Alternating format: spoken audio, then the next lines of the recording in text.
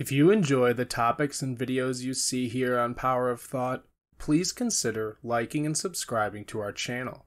It would really help to support us. Expecting is the greatest impediment to living. In anticipation of tomorrow, it loses today.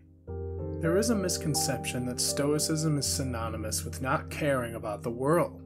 That to be a Stoic means to give up on being invested in the things that you care about in that world. Giving up your power to affect the outcome so that you're not devastated when it doesn't work out. This is not what it means to be a Stoic. Stoicism is about returning the power to you, about reclaiming your ability to act, not react to situations. Employing some level of Stoic outlook in our lives does not make us cut off from life. It gives us the confidence to choose what we care about in that life, a power that few of us ever truly realize. Here are 5 Stoic lessons to start incorporating into your life right now. If you are tempted to look inside yourself for approval, you have compromised your integrity. If you need a witness, be your own. This quote by Greek philosopher Epictetus illustrates the disservice we do to ourselves when we are always looking outside for approval. If you never trust yourself, aren't you always reacting to life and never shaping it how you want it? If we are to be more confident, we must first be able to value our own opinions and decisions. Epictetus was born as a slave in the Roman Empire. Despite this, he became renowned for his Stoic teachings and now lives on through his recorded works. Never let the future disturb you. You will meet it, if you have to, with the same weapons of reason which today arm you against the present.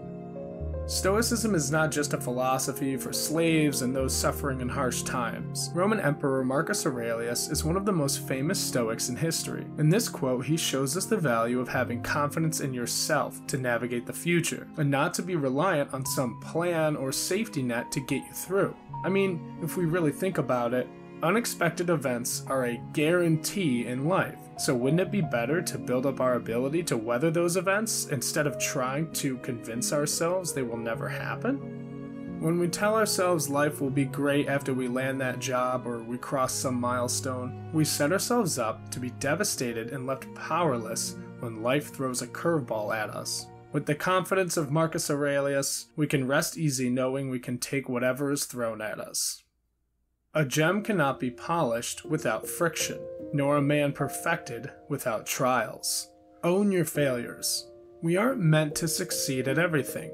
In fact, we are meant to fail at most things, because when you really think about it, we are trying to find that handful of things we enjoy and really want to work on in life.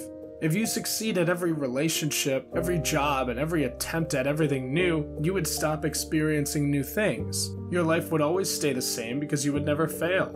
Failure rounds our edges. It sharpens and sculpts us into that unique person we are.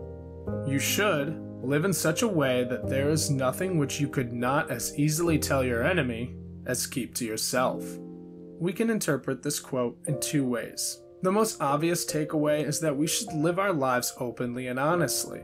This doesn't have to be an unnecessary amount of information about your life being given out, but that when that moment calls for it, not to shy away from telling the truth. Not to hide what you've done, what you do now, and what you want to do with your future, because you are too afraid of how people will react. Tell people who you are, and don't be afraid to shout your dreams from a mountaintop.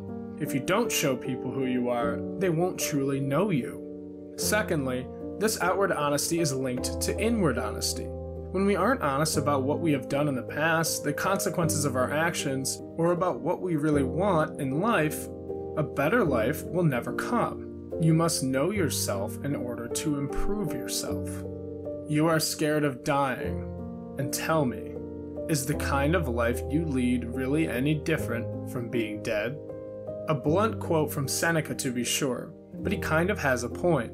If we freeze up in those moments where action is required of us, where adventure and opportunity presents itself in those rare moments, what is it that we are living for? A human life is a short note in a cosmic song. So make it the most memorable and unique note that you can. Regardless of all these Stoic quotes full of wisdom, resilience, and willpower, there is no way you can grow, improve your personal development, or your life as a whole if you don't practice.